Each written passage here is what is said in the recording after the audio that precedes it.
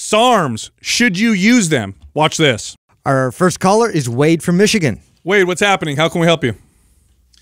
I was actually, first of all, I want to tell you that I appreciate all your insight and everything in your podcast. It's been really very informative for me. And I don't know, can't say enough about you guys. You're fantastic. Thank you. I was actually inquiring about myostatin inhibitors. I'm curious about I know I've done some research on them, and I know that there's one in particular that has kind of drawn some interest with people. It's called YK11.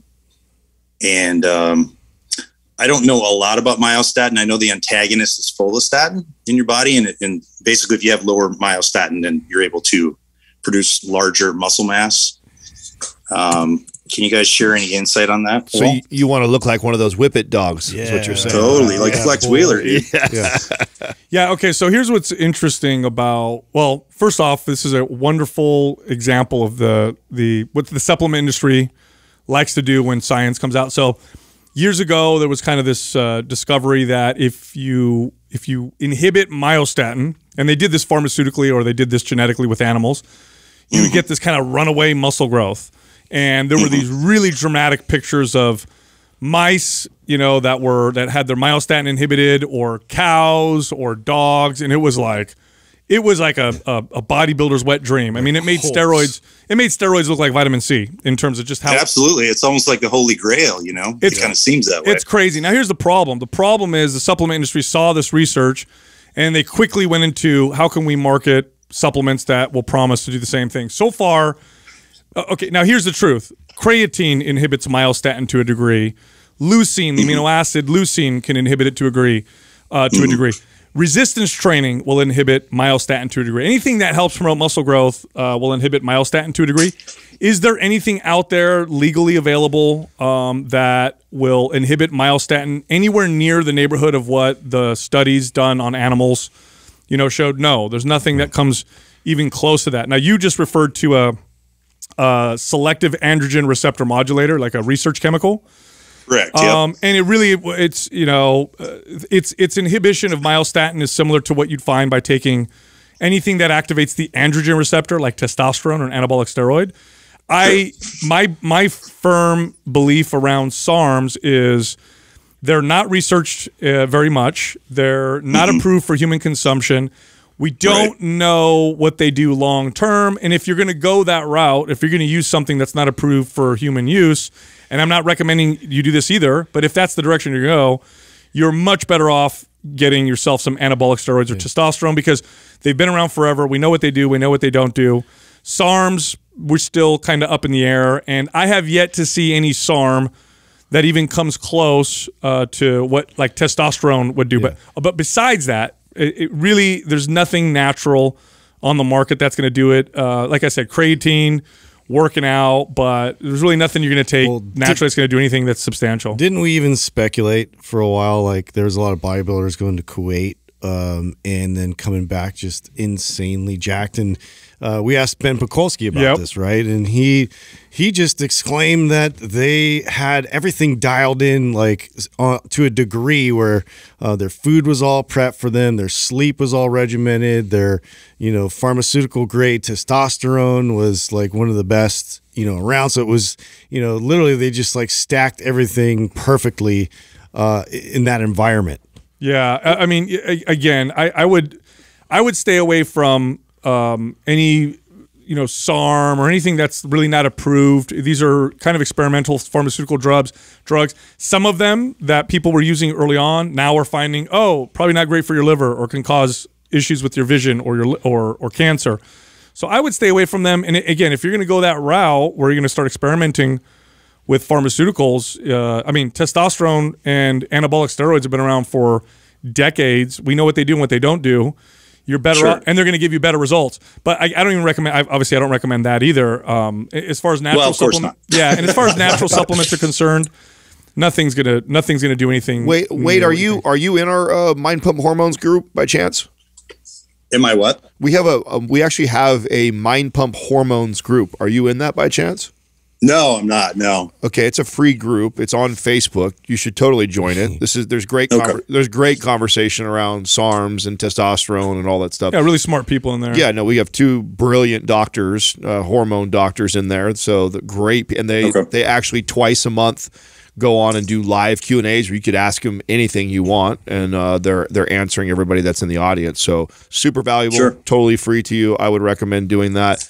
And you can also always rest assured that if there's something that's this groundbreaking that comes out and hits the market, you'll hear it on here probably first. I mean, the amount. I'll take it. Sal is Sal's on every deep web black market supplement forum that exists, and he's always scouring the internet for what's the latest and greatest and coming out. And he normally, like a guinea pig, will test himself. Yeah. So we'll definitely we'll be on the front end of anything that comes out, and I promise that we'll let our audience know if anything worth trying or taking hits the market. And Wade, this is 100% right. If a true effective myostatin inhibitor comes out, like one that really inhibits myostatin, not one that inhibits it kind of like as a side effect like creatine or whatever, but one that really does an effective job, we will all hear about it, because it will be absolutely, yeah. It will make anabolic steroids obsolete. Literally, you'll see 300-pound, point guards in the NBA. It will be like nothing like we've ever seen before, based off of these initial animal studies. By the way, there's side effect. Myostatin exists for a reason, so it's not like it'd be this panacea where you take it and I build muscle with no side effects. It's probably going to come along with its own issues. Takes like 20 years off your life, maybe, right? Or your heart gets all big too, or something like that. So hope that helps you.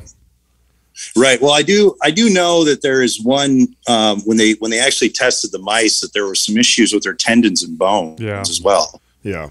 Because your body kind of naturally regulates itself to the point to where your tendons and bones can actually hold that amount of mass. That's right. And even with anabolic steroids, you'll see people take high doses and the muscles will grow much faster than the support system. So you'll see tears and issues in muscle tears or tendon tears or ligament tears, because those parts of the body take longer to build and to strengthen. So, but besides that, there's other side effects, right? There's other things that we start to see down the road. But I mean, again, testosterone and anabolics. I mean, testosterone, obviously, it's what we already produce. Like some of the old school anabolics that have been around since the 50s, 60s. Like they haven't really come out with any newer ones in a long time. And we know what they do and what they don't do largely because they've been around for a long time. These SARMs, I mean, the one you mentioned, I don't think there's a single human study.